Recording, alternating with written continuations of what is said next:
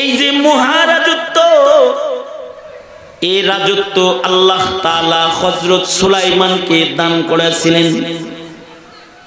মনে মনে ভাবতে পারেন তাহলে আমার নবীর রাজত্ব কেমন? আরে আমার নবীর রাজত্ব হলো লাসানি রাজত্ব, এটা আলাদা রকম। সুলাইমান নবীর রাজত্ব ইনসু জিনের উপরে, কিন্তু আমার নবীর রাজত্ব কুল কায়নাতের উপরে। আমার নবীর রাজত্ব শুধু আসমানের নিচে জমিনে না, আমার নবীর রাজত্ব আসমানের উপরে। আমার নবীর রাজত্ব শুধুই মাত্র মানুষের ভেতরে না, আমার নবীর সালতানাত গ্রহ নক্ষত্রের উপরে। এ কারণে আমার নবী জমিনে দাঁড়ায়া আকাশের গ্রহ তারার দিকে ইঙ্গিত করলে এই ইশারা মানা তাদের জন্য ওয়াজিব হয়ে যায়। আল্লাহর রাসূল জমিনে দাঁড়ায়া আকাশের চাঁদকে ইশারা করেছেন ওয়ানশাক্কাল কামার। কোরআন বলে রাজত্বের পাওয়ার এত, ইশারায় আসমানের চাঁদ দুই টুকরা আল্লাহ তাআলা করে দেয়। আমার নবীর রাজত্ব প্রথম আকাশেও, আমার নবীর রাজত্ব দ্বিতীয় আসমানেও। আমার নবীর রাজত্ব শুধুই মাত্র আসমান জমিনের ভেতরে সীমাবদ্ধ নয়, আমার নবীর রাজত্ব ময়দানে মাহশারেও চলবে। যেদিন আল্লাহ তাআলা কাহার রূপ ধারণ করবে, পৃথিবীর কোন নবীর কথা বলার কোন শক্তি যখন নাই, সবাই যখন মাথা নিচের দিকে দিয়া ইয়া নাফসি নাফসি করবে, কেউ যখন আল্লাহ পাকের আদালতে দাঁড়ায় মাথা তুলে তাকাইবার হিম্মতটুকু রাখবে না, সেদিনও আমার নবী মাকামে মাহমুদ পাবে। জুলকারনাইনের চাইতেও আজব রাজত্ব ছিল হযরত সুলাইমানের। মুলকে সুলাইমান, সুলাইমান আলাইহিস সালামের রাজত্ব এটা একটা আজব রাজত্ব। কারণ সুলাইমান নবী এই দোয়াই করছিলেন, ছায়া কয়া রাজত্বটা নিয়ে নিছিলেন আল্লাহর কাছ থেকে। নবী হইয়া আল্লাহকে বলে, আল্লাহ এমন একটা রাজত্ব দাও, দিবাই যেহেতু রাজত্ব, বাদশা যেহেতু বানাই ভাই, তে ভালো একখান বাদশা বানায়, এমন একটা বাদশা বানাবা যেমন বাদশা কিয়ামতের আগে আমার পরে আর কেউ হইতো না। রব্বি হাবলি মুলকান লা ইয়ানবাগি লি আহাদিন মিন বাদি। আল্লাহ এমন একটা রাজত্ব আমাকে দিন, যেই রাজত্ব আমার পরে এই পৃথিবীর মাটিতে আর কাউকে দিবেন না। ঠিক আছে, দিয়ে দিলাম, দিয়ে দিছে। মানুষ হওয়ার পরেও শুধুই মাত্র মানুষের বাদশা বানান নাই, আল্লাহ তাআলা ওনাকে ইনস ও জিনের বাদশা বানাইছেন। মানুষ এবং জিন্নাত উভয় জাতির বাদশা আল্লাহ তাআলা সুলাইমান আলাইহিস সালাতু ওয়াস সালামকে বানাইছেন। সুবহানাল্লাহ। মানুষেরও বাদশা, জিনেরও বাদশা সুলাইমান আলাইহিস সালাতু ওয়াস সালাম। এই বাদশাহী আমাদের বাংলাদেশের ইউনিয়নের চেয়ারম্যানের বাদশাহীর মতো না। তো একটা ইউনিয়নের চেয়ারম্যান হের গরমে দুনিয়া কামাইবার চাহে, কিন্তু সুলাইমান আলাইহিস সালাতু ওয়াস সালাম ওই যে চেয়ারম্যানের দাতানি হলাম, আমি চেয়ারম্যান। হায় হায় হায়, সুলাইমান আলাইহিস সালাতু ওয়াস সালাম উনি কি চেয়ারম্যান, অথবা উনি এমপি, অথবা উনি বাংলাদেশের প্রধানমন্ত্রী, অথবা প্রেসিডেন্ট, অথবা আমেরিকার প্রধানমন্ত্রী, এতটুকুন রাজত্ব না। ওনার রাজত্ব হলো ইনস ও জিনের রাজত্ব। মানুষেরও বাদশা তিনি, জিন্নাতেরও বাদশা তিনি। আল্লাহু আকবার, কত বড় রাজত্ব আল্লাহ তাআলা সুলাইমান নবীকে দান করেছেন।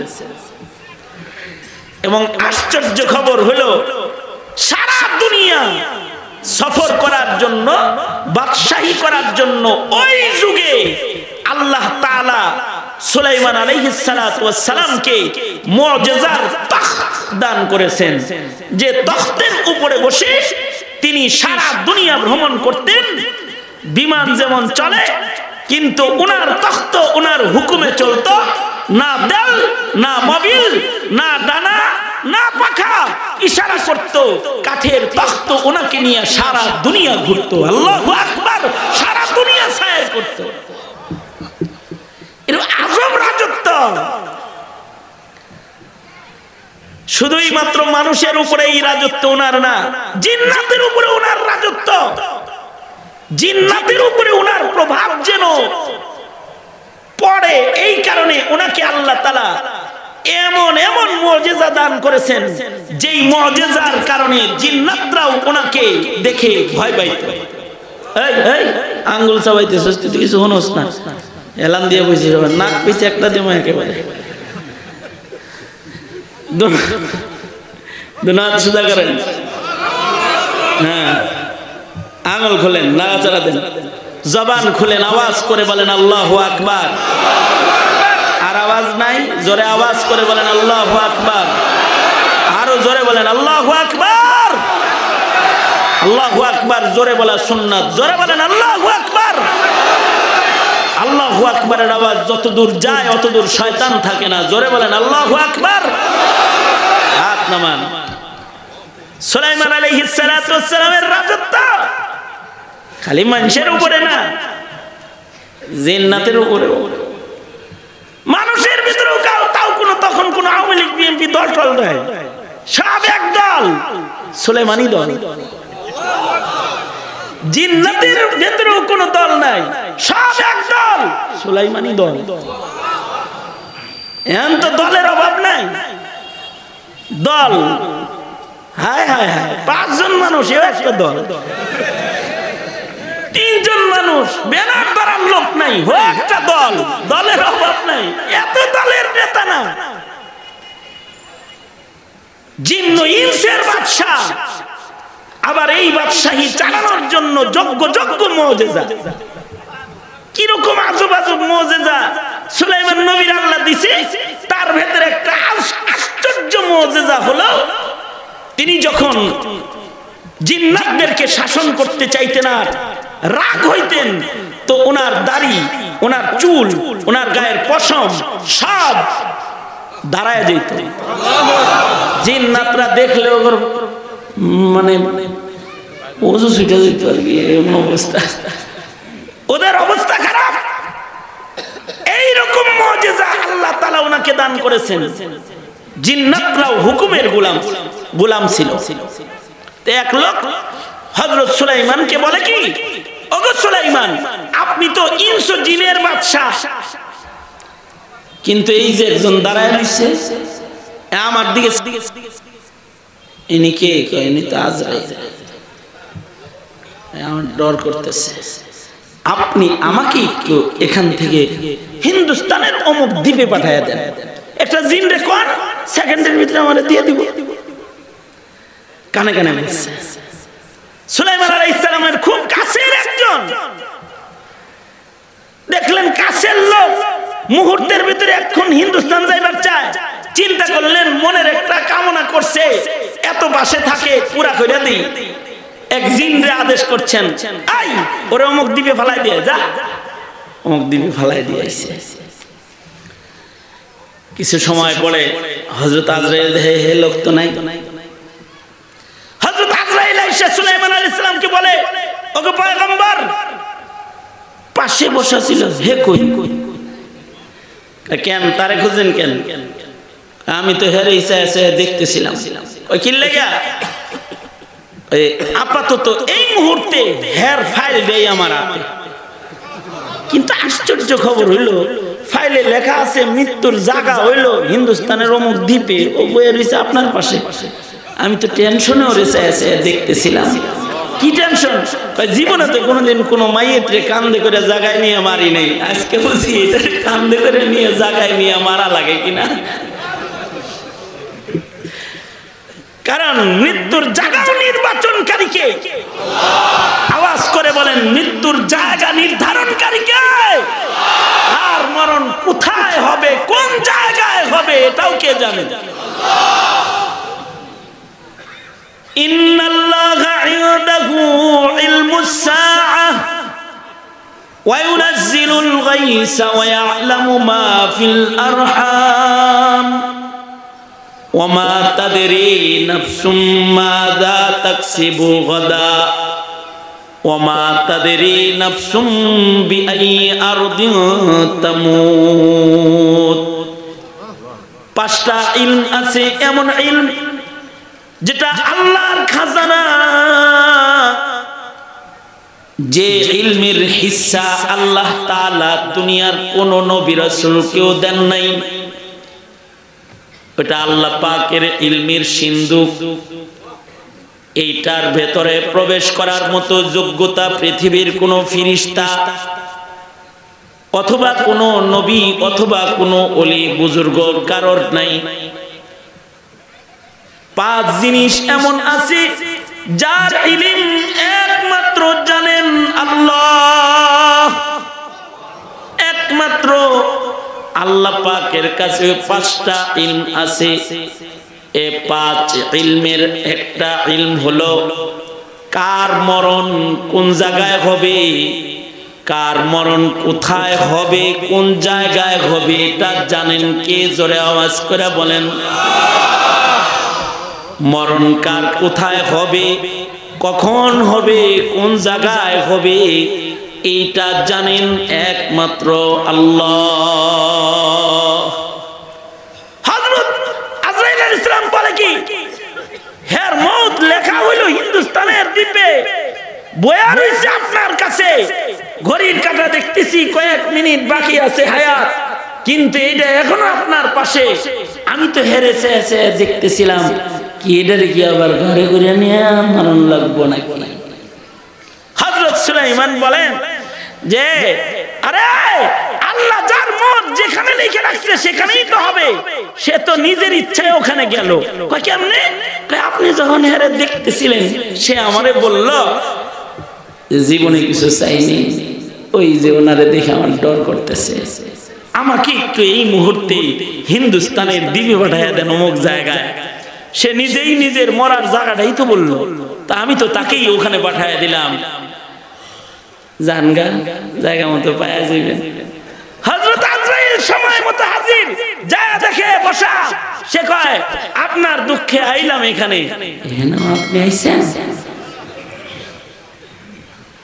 মরণ থেকে যতই পালাও, মরণ থেকে যতই পালাও, মরণ তোমায় লইবে ঘিরি। মরণ থেকে যতই পালাও, মরণ তোমায় লইবে ঘিরি। যদিও সুদূর আকাশ পানে, পালাও সেথায় লাগায় সিঁড়ি। যদিও সুদূর আকাশ পানে, পালাও সেথায় লাগায় সিঁড়ি। মরণ থেকে পালাইবার উপায় নাই। জিনের ঘাড়ে উঠে চলে গেছে গা জায়গা মতন। এই যে মহারাজত্ব, এই রাজত্ব আল্লাহ তাআলা হযরত সুলাইমানকে দান করেছিলেন। মনে মনে ভাবতে পারেন তাহলে আমার নবীর রাজত্ব কেমন? আরে আমার নবীর রাজত্ব হলো লাসানি রাজত্ব, এটা আলাদা রকম। সুলাইমান নবীর রাজত্ব ইনসু জিনের উপরে, কিন্তু আমার নবীর রাজত্ব কুল কায়নাতের উপরে। আমার নবীর রাজত্ব শুধু আসমানের নিচে জমিনে না, আমার নবীর রাজত্ব আসমানের উপরে।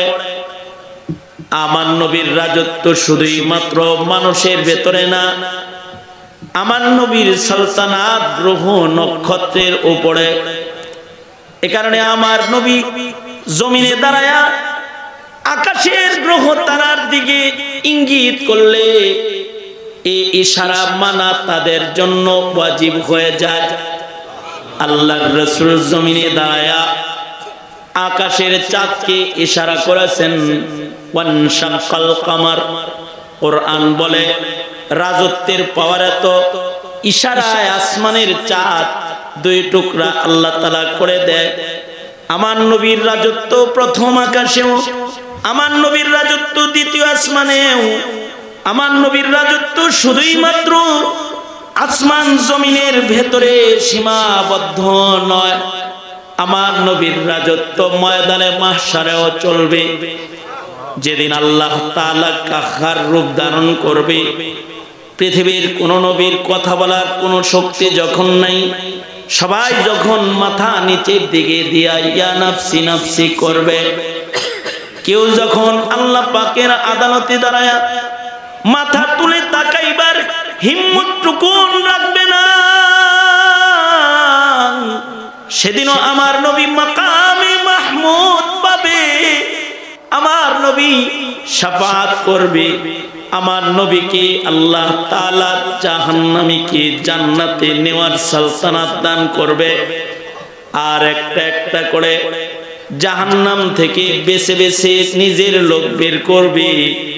আর শাফাআত করে করে নিশ্চিত জাহান্নামী গুলাকেও আল্লাহর জান্নাতের ভেতরে প্রবেশ করাইতে থাকবে। এ আমার নবীর সালতানাত, এ আমার নবীর রাজত্ব। তবে সুলাইমান আলাইহিস সালাতু ওয়াস সালাম এত বড় রাজত্ব যে ইনসের উপরেও রাজত্ব, জিনের উপরেও রাজত্ব। এই সুলাইমান নবীও আল্লাহর কাছে দরখাস্ত করলেন, ওগো আল্লাহ, কিছু সময় কি হায়াত নবায়ন করণ যায় না? যেদিন তিনি মসজিদুল আকসা নির্মাণ করতেছিলেন, ফিরিস্তা মিস্ত্রি জিন্নাত মিস্ত্রি লাগাইছেন। মানুষ দিয়া নির্মাণ করলে দেরি হয়ে যাইব, জিনের ভেতরে রাজমিস্ত্রি যেটি ভালো এদিনে খবর দিয়ে না, কয় আমি মসজিদ বানাবো, তোরা অভিনির্মাতা মিস্ত্রি। জিন্নাতরা তো এমনি দুষ্ট, জিন্নাতরা দুষ্ট সম্প্রদায়, যাদের ভেতরে দুষ্টামি গালেব, যারা নবী আলাইহিস সালাতু ওয়াস সালামের সাথে দুষ্টামি করছে। আরে নবী আলাইহিস সালামের সাথে যে দুষ্টামি করতেছে, আল্লাহর রাসূল সাল্লাল্লাহু আলাইহি ওয়াসাল্লাম এক দুষ্ট জিনরে ধইরাও ফেলছে। ধইরা ফেলে কয়, জানো জিনের উপরে আমার হুকুমত কেমন চলে? আমি এখন ইচ্ছা করলে পারি মসজিদে নববীর সুতুনের সাথে বাঁধা তোকে সাজা দিতে, কিন্তু আমার ভাই সুলাইমানকে যেহেতু আল্লাহ জিনদের উপরে রাজত্ব দিয়েছিলেন, তাই আমি জিনদের উপরে প্রভাব খাটাইতে চাই না, তোরে ছাইরা দিলাম, কিন্তু ভালো হয়ে যাগা। আমি প্রভাব খাটাইলাম না, কিন্তু আমি ইচ্ছা করলে পারি মসজিদে নববীর সুতুনের সাথে বাঁধা করে সাজা দিতে। এই হুকুমত, এই ক্ষমতা আল্লাহ আমাকেও দান করেছে। নবী আলাইহিস সালাতু ওয়াস সালাম এই কথা বলে আবার জিন্নাতকে ছেড়ে দিলেন, জিনটাকে ছেড়ে দিলেন। ওরা দুষ্ট সম্প্রদায়, কিন্তু সুলাইমান আলাইহিস সালাতু ওয়াস সালামের সামনে ওরা ছিল কাবু। পয়গম্বর সুলাইমান এই দুষ্ট জাতি মসজিদ নির্মাণের জন্য লাগায়া দিলেন। ওরা মসজিদ নির্মাণ শুরু করে দিল। পয়গম্বর সুলাইমান বারব দাঁড়ায় গেলেন লাঠি ভর দিয়া, কাজ দেখতেছেন, কেউ যেন ফাঁকি না দেয়। চুলগুলা খাড়ায় রইছে, পশমগুলাও খাড়ায় রইছে। সুলাইমান নবীর ওই হালত যখন হইতো, জিনি কাছে যাইতো না, তো মানুষ যাইব? মানুষ তো কাছে যাওয়ার প্রশ্নই আসে না। উনি তো লাঠি ভর দিয়ে দাঁড়ায় রইছে। মসজিদের কাজ অর্ধেক নির্মাণ শেষ হইছে, সুলাইমান নবীর হায়াতও শেষ হয়ে গেছে। আজরাইল তো আয়া পড়ছে। আজরাইল এসে বলে, ভিসা শেষ, পয়গম্বর চলেন যাই। সুলাইমান আলাইহিস সালাম বলে, কাউ কি এখন গেলে মসজিদ হইব? এই সব জিন্নাতরা ভাগবো, ওগরে খুঁজে পাওয়া যাইব। অর্ধেক বানাইলো জিনে আর অর্ধেক বানাইবো ইনসানে। এটা কি মসজিদের ভাব হইব? কোন দাঁড়াও, আল্লাহর লগে কথা কইয়া লই, যদি একটু বানান যায়। সুলাইমান আলাইহিস সালাতু ওয়াস সালাম আল্লাহকে বললেন, আল্লাহ এ আধা কাম করার পরে মেরে রাখবেন তো মসজিদটা তো পুরা হইব না। মইরা গেলে ওরা যে দুষ্ট, ওরা তো কাজ করবে না। আল্লাহ তাআলা বললেন, হায়াত ফুরায় গেলে আর বাড়ানোর সিস্টেম নাই। মৃত্যুর রক্ত যখন চলে আসছে, মরণ হয়েই যাবে। তবে পয়গম্বর মারবো তোমাকে, কিন্তু তুমি দাঁড়ায় থাকবে জীবিত মানুষের মতন লাঠিতে ভর করে। তোমার মুআজিজা মৃত্যুর পরেও চুলগুলা খাড়ানোই থাকবে।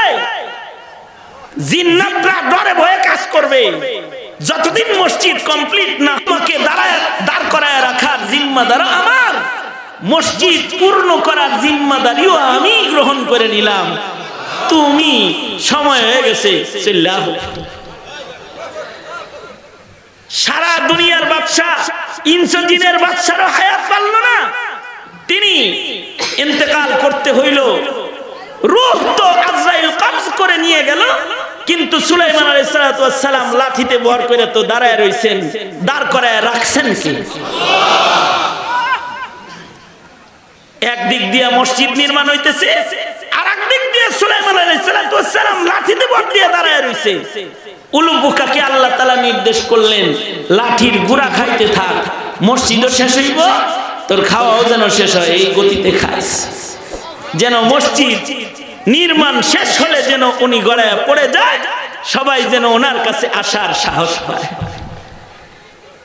একদিক দিয়ে মসজিদ নির্মাণ শেষ, আর একদিক দিয়ে লাঠির গুড়া খাওয়াও শেষ। পয়গম্বর লুটায় পড়ে গেছেন মাটিতে, মানুষ জিন্নাত সব ঘিরা ধরছে। কি হইল? কাছে এসে দেখে সুলাইমান আলাইহিস সালাম নাই। জিনদের ভিতরে রাজমিস্ত্রি যেমন আছে, ডাক্তারও তো আছে। এটা কি আজকে আর মরা? তো অনেক আগে মরছে রে। অনেক আগে মরছে তো একদিন কি ডরে কাম করছি? হ্যাঁ, এই পৃথিবীতে সুলাইমান নবীও থাকতে পারে নাই। সুতরাং রাজত্বের বড়াই দেখায় লাভ নাই, ক্ষমতার বাহাদুরি দেখায় কোনো লাভ নাই, অর্থের বাহাদুরি দেখায় লাভ নাই।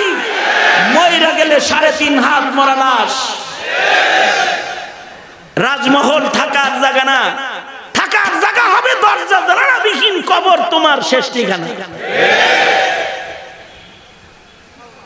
এ কারণে শুধুই মাত্র কবরে যাওয়া লাগবে তা না, আল্লাহর আদালতে সকলকে খাড়া হইতে হবে এবং আল্লাহ পাকের কাছে সবাই জিজ্ঞাসিত হতে হবে। সুম্মা লা তুসআলুন্না ইয়াওমাইযিন আনিন নাঈম। শুধুই মাত্র মৃত্যুর মাধ্যমেই শেষ নয়, আসামি বানায়া সবাইকে আল্লাহ তাআলা আল্লাহর আদালতে দাঁড় করাইবেন এবং সকলকে আল্লাহ প্রদত্ত প্রতিটা নিয়ামত সম্পর্কে জিজ্ঞাসাবাদ করবেন। আল্লাহ যত নিয়ামত একটা বান্দাকে তার হায়াতে দান করেছেন, প্রত্যেকটা নিয়ামত সম্পর্কে আল্লাহ তাআলা বান্দাকে জিজ্ঞাসাবাদ করবেন। আল্লাহ পাকের নিয়ামতের হিসাব না নিয়া কোন বান্দাকে এক কদম লড়তে দেওয়া হবে না। সুতরাং গাফলাতের ঘুম ভাঙ্গ এমন মনে করো না তোমাকে জিজ্ঞানোর কেউ নাই, গাফিল থাকার কোনো সুযোগ নাই। अरे आकिल न हो गाफिल तुझे दुनिया से जाना ही।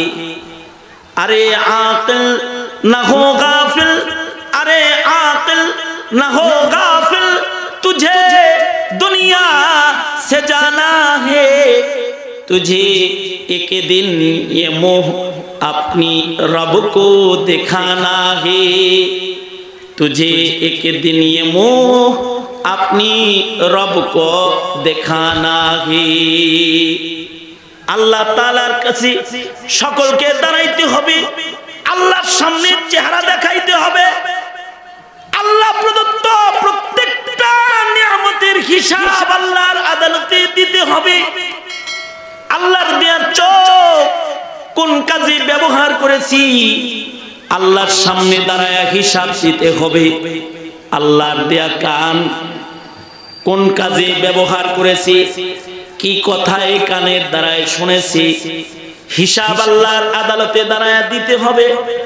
আল্লাহর দেয়া জবানে কি শব্দ উচ্চারণ করেছি, ভালো শব্দ কয়টা উচ্চারণ করেছি, মন্দ শব্দ কয়টা উচ্চারণ করেছি, হিসাব আল্লাহর আদালতে দাঁড়ায়া দিতে হবে। আল্লাহর দেয়া শক্তি কোন কাজে ব্যয় করেছি, হিসাব আল্লাহর আদালতে দাঁড়ায়া দিতে হবে। আল্লাহর দেয়া ক্ষমতা কোন কাজে ব্যবহার করেছি, ক্ষমতা আল্লাহর নিয়ামত। সবাইরে আল্লাহ তাআলা নেতা বানায় না, এটি আল্লাহর দেয়া নিয়ামত। তুইজ্জু মান তাশাউ ওয়া তুযিল্লু মান তাশাউ, যাকে ইচ্ছে তিনি ইজ্জতের আসন দান করেন, কাউকে বেইজ্জত করেন। যাকে আল্লাহ তাআলা ইজ্জতের নিয়ামত দান করলেন, এর নিয়ামতের হিসাব আল্লাহর আদালতে দিতে হবে। তোমার নেতাগিরি, তোমার প্রভাব, তোমার প্রতিপত্তি, তোমার কথা মানুষ শুনতো, তোমার এই প্রভাব দিয়া মানুষকে কয়েকটা ভালো কথা তুমি শোনাইছো, কয়েকটা গুনার কাম থেকে মানুষকে তুমি ফিরাইছো। আল্লাহর আদালতে তোমার প্রভাব সম্পর্কে, নেতৃত্ব সম্পর্কে জিজ্ঞাসাবাদ করা হবে। নেতা হইছো খুব সুখের জিনিস না, এটা কিন্তু দুঃখের জিনিস। হিসাব আল্লাহর আদালতে দাঁড়ায়া দিতে হবে। ফখর করে লাভ নাই আমি নেতা, নেতার মুসিবত আরো বেশি। এই কারণে পৃথিবীতে যত নেতার আগমন হয়েছে, তারা খুব নেতৃত্ব পায়া খুশি হয় নাই, বরঞ্চ তারা ভীত সন্ত্রস্ত হয়েছে। কারণ আল্লাহর আদালতে তাদের দাঁড়াইতে হবে, আল্লাহর সামনে তাদের চেহারা দেখাইতে হবে। এ কারণে হযরত ওমরের মতো শাসক, যাকে আল্লাহ তাআলা আধা জাহানের রাজত্ব দান করেছিলেন, অর্ধ জাহানের খলিফা যে ওমর ছিলেন, 18 তালির জামা তিনি পরেছেন, 18 তালির জামা গায়ে দিয়েছেন। নিজের পিঠে কুলি হয়ে হয়ে রাতের বেলায় আটার বস্তা বহন করেছেন। রৌদ্রের ভেতরে, প্রচন্ড রৌদ্রে বাইতুল মালের উট তিনি তালাশ করেছেন। লোকেরা তাকে জিজ্ঞেস করেছে, আমিরুল মুমিনিন, আধা জাহানের খলিফাতুল মুসলিমিন হয়ে প্রচন্ড রৌদ্রের ভেতরে আপনি বাইতুল মালের উট খুঁজতে যাচ্ছেন কেন? হযরত ওমর বলেছে, আমি খলিফাতুল মুসলিমিন, আদালতে কিবরিয়াতে আমাকে যেহেতু জিজ্ঞাসা করা হবে, তাই রৌদ্রের ভেতরে আমি জিনিসটা তালাশ করতেছি। হযরত ওসমান বলে, আমিরুল মুমিনিন, এটা সন্ধ্যায় অথবা পরন্ত বিকেলে ঠান্ডায় খুঁজলেও তো পারতেন। প্রচন্ড ভর দুপুর বেলায় রৌদ্রের তাপের ভেতরে আপনি কেন বাইর হইছেন? হযরত ওমর বলে, উলনারু জাহান্নামা আশাদ্দু হাররা।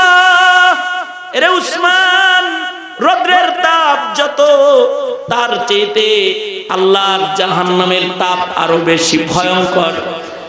আমি জাহান্নামের আগুনের ভয়ে রৌদ্রের তাপের ভেতরে বের হয়ে গেছি। রাতের গভীরে, আধার রাতে আটার বস্তা মাথায় নিয়ে হযরত ওমর চলছেন। রাস্তার পথিক না খেয়ে আছে, তাকে খাবার দেওয়ার জন্য গোলাম বলে, আমিরুল মুমিনিন, রাস্তার একটা পথিককেও কি আপনার খানা দিতে হবে? দেন, আমি মাথায় করে নিয়ে দিয়ে আসি। হযরত ওমর বলে, এই আধা জাহানের খেলাফতের এরিয়ার ভেতরে কেউ যদি না খেয়ে থাকে, হিসাব তো আল্লাহর আদালতে আমার দিতে হবে। এমনকি ফোরাত নদীর তীরে যদি কোনো কুকুর পানির অভাবে পিপাসার যন্ত্রণায় মৃত্যুবরণ করে, ওইটার হিসাব তো আমি ওমর রে দিতে হবে। এজন্যে ওমরের বোঝা আর একজনের মাথায় দিয়া ওমর আল্লাহর কাছে শর্মিন্দা হতে চায় না। अरे आकिल न हो गाफिल, तुझे दुनिया से जाना है। अरे आकिल न हो गाफिल, तुझे दुनिया से जाना है। तुझे एक दिन ये मोह अपनी रब को दिखाना है। नेता হইছো দেখে চিল্লাও, নেতৃত্বের বড়ায় চিল্লাও তুমি। তোমার চিৎকার বন্ধ হয়ে যাবে যেদিন রূহ বের হয়ে যাবে, বন্ধ হয়ে যাবে। আল্লাহর আদালতে তোমাকে দাঁড়াইতে হবে। মুখের আওয়াজ করো, নেতারা জুতার আওয়াজও করে নাই। আমিরুল মুমিনিন হযরত আবু বকর সিদ্দিক রাতের গভীরে আধার রাত্রিতে খালি পায়ে হাঁটবার লাগছেন। হযরত ওমর জিজ্ঞেস করে, আমিরুল মুমিনিন বেতন বাড়ায়া দিলাম, টাকা নেন না, জুতা ছাড়া হাঁটেন, ধারালো পাথরের আঘাতে যদি পা কেটে যায়, রক্ত বের হয়ে যায়, কষ্ট পাবেন না, বেতন তো নেন না, খালি পায়ে হাঁটেন কেন? হযরত ওমর বলে, আমিরুল মুমিনিন আপনার যেহেতু জুতা নাই, আমি ওমরের জুতা জোড়া খুলে দিলাম, এইটা পড়েন, ওই যাইবেন, বৃদ্ধার খেদমতে রওনা করেছি, বিধবা নারীর থালা বাটি ধুয়ে দিতে হবে, আমি যাই ওমর, আমার জুতাটা পায়ে দিয়ে যান। হযরত ওমর বলে, আমার জুতা আপনি পায়ে দিয়ে হেঁটে যান। আবু বকর তখন ওমরকে জড়ায়ে পিঠে হাত দিয়ে বলে, না রে ভাই, আমারও এক জোড়া জুতা আছে, কিন্তু আমি রাতের বেলায় জুতা মদিনার মাটিতে পড়ি না।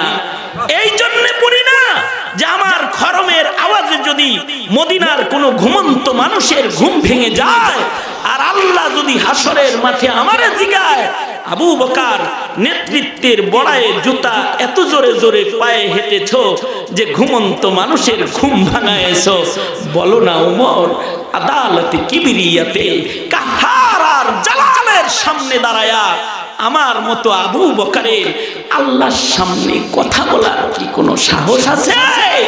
আমার তো সাহস নাই, এই কারণে আমি জুতা পায়ে দিয়ে হাঁটি না রে ওমর।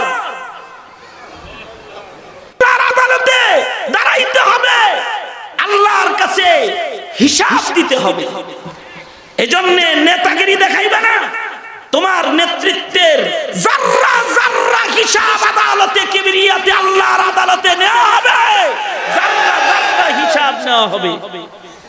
নেতার নেতৃত্বের যেমন হিসাব নেওয়া হবে, প্রতিটা মানুষের প্রতি মিনিট সেকেন্ডের হিসাব নেওয়া হবে।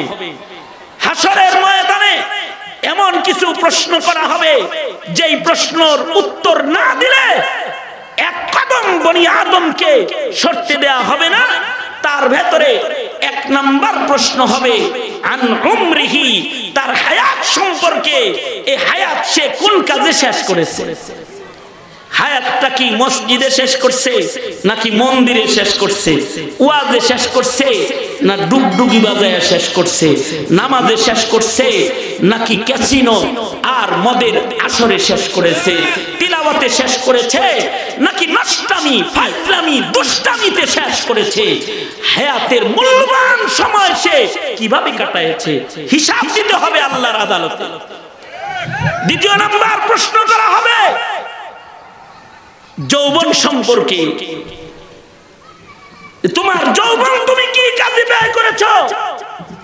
হ্যাঁ যুবশক্তি, তোমাদের যৌবন সম্পর্কে দ্বিতীয় নাম্বার প্রশ্ন করা হবে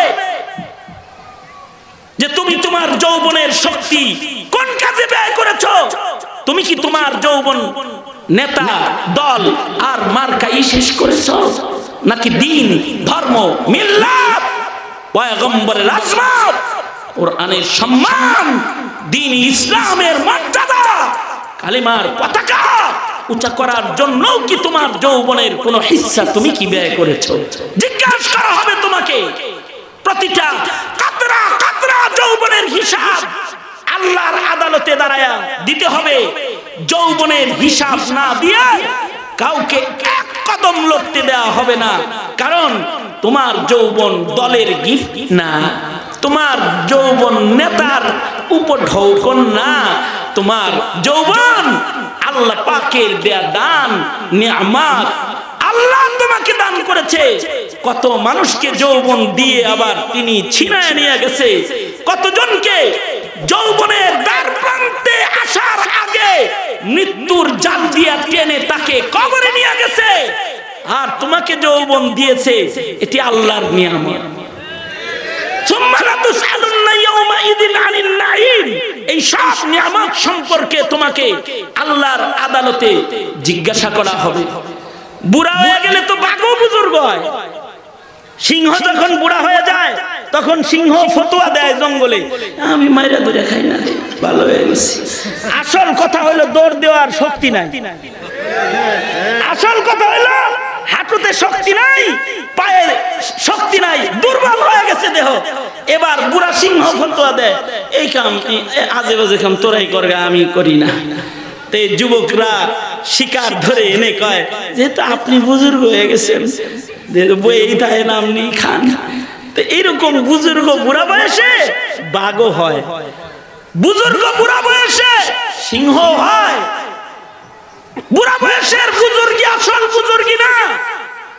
যখন আজরাইলের সাক্ষাৎ হয়, দাঁত সব পড়ে যায়, চুল দাড়ি সব পেকে যায়, তখন মসজিদের পয়লা কাতারে অনেকেই যায়, তাসবিহ অনেকের হাতেই শোভা পায়, কিন্তু যৌবনের উত্তাল তরঙ্গ নিয়ে আল্লাহ পাকের সন্তুষ্টি অর্জনে মসজিদের কাতারে যে যুবক চলে যায়, অথবা আল্লাহ পাকের সন্তুষ্টির জন্য আল্লাহর জমিনে আল্লাহর খেলাফত কায়েমের জন্য, আল্লাহর জমিনে আল্লাহর নবীর খাতমে নবুয়ত রক্ষা করার জন্য, আল্লাহর জমিনে আল্লাহর কোরআনের আজমতকে তুলে ধরার জন্য যৌবন নিয়ে যারা যৌবনের শক্তি সহকারে ইসলাম ও মিল্লাতের পাহারাদারি করার জন্য যখন ময়দানে কেউ দাঁড়ায় যায়, তখন তার যৌবন আল্লাহ পাকের ভিআইপি বান্দা হওয়ার ওসিলা হয়ে যায়।